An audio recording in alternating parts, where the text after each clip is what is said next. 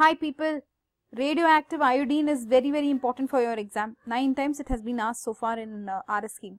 So you please focus on this video. Now iodine stable isotope is 127, okay, but less than that, that is 123 you can use for diagnosis of thyroid problems. But as antithyroid if you want, then you will use iodine 131.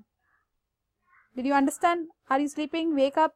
See, iodine is stable isotope is 127. If you want to use iodine for diagnosis, you can use iodine 123. But if you want it as an antithyroid drug, you have to use iodine 131. Understood? Good. It has a half-life of 8 days. This is just some extra information for you. How does this radioactive iodine help in becoming an antithyroid drug? Basically what it will do, it will emit, it will be absorbed the same way as normal iodine into the thyroid gland, and it will enter the follicle cells and the colloid. It will start emitting gamma rays and beta particles. See, the words are very important here. Don't say gamma particle, it's gamma rays because they don't have a charge, right? Gamma rays and beta particle. These beta particles, they will destroy the follicular cells. Who will destroy the follicular cells? All of you tell. Beta particles will destroy the thyroid follicular cells. Very good. This will lead to fibrosis and the gland will become fibrosed, and this will lead to the correction of the hyperthyroid state. Understood? Not understood? Understood, right? Yes. So the thyroid follicle cells are itself destroyed. Okay, good. Now, how will you give this preparation? How will you give? It's given orally. So simple. You'll just mix it with water and give, you know that. Iodine 131, radioactive, my god. The dose is expressed in microcurie. Fine. Micro is actually written here. This is micro. Microcurie actually you will give for diagnostic purpose. For curie, as antithyroid, you will give this millicurie actually. Radioactive iodine which is used, why will you use it at all? Why should you use radioactive iodine? Yes, because if thyroid gland there is hyperthyroidism and you can't do surgery, then only you will use this. Okay.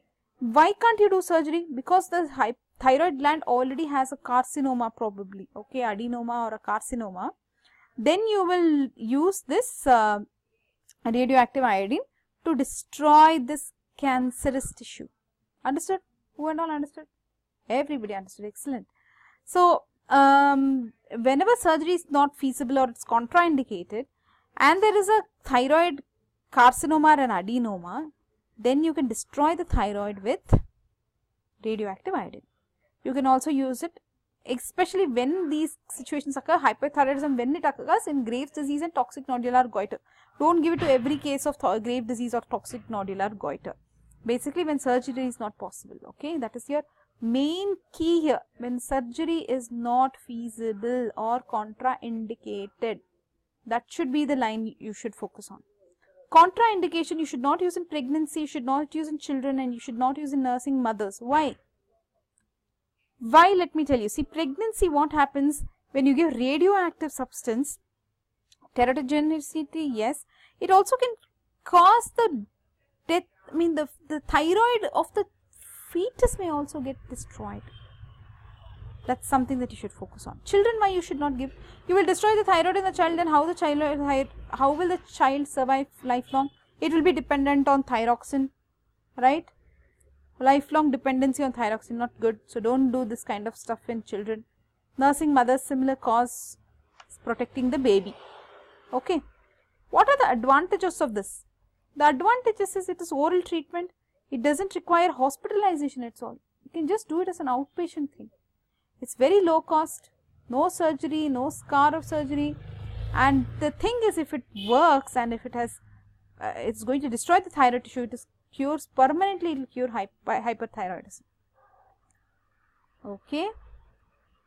Now disadvantage, what are the disadvantages of this treatment? What do you think? See, the thing is, it is slow acting. It acts only after 2 weeks. It starts acting only after 2 weeks. And then you might need to give repeat dose also. And there will be soreness of neck. And one thing is, it might lead, instead of destroying this much of thyroid tissue, it will destroy so much that it can lead to hypothyroidism. Okay. Then, like I told you, in pregnant women, don't give. These are contraindications. It can destroy the fetal thyroid gland. In children, you should not give, or young patients, you should not give, because you will make them, you will destroy their thyroid and they'll become lifelong dependent on thyroxine. Okay. This question is very, very important for you, like I said. So if you have any, if you have any doubts, read more about this. I'm seeing that in KDT it says that these emit X-rays also. Interesting. Okay.